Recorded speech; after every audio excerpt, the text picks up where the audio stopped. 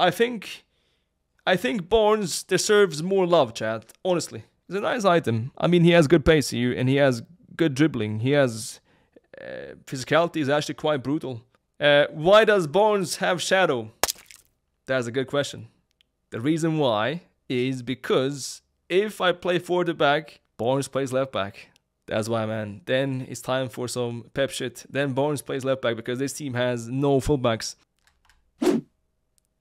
I was wondering at first in the video, in case you were also wondering too. Yeah, Barnes is a good midfielder. He has an icon card. Obviously, he's very, very good.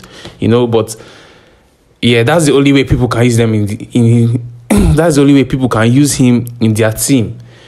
If they are converting into a left back, doing the pep sheet Boras is talking about. Boras is so funny. Boras is so funny, you know. But yeah, giving a shadow chemistry style, putting him in left back, blah, blah, blah, you can use him. So yeah, that's the only way, because people don't really consider this guy to play in their team. I'm not saying I won't use him, because obviously if you give me, he's going to bench my left midfielder or bench my left winger I get. But yeah, this is the only way you can use Bounce.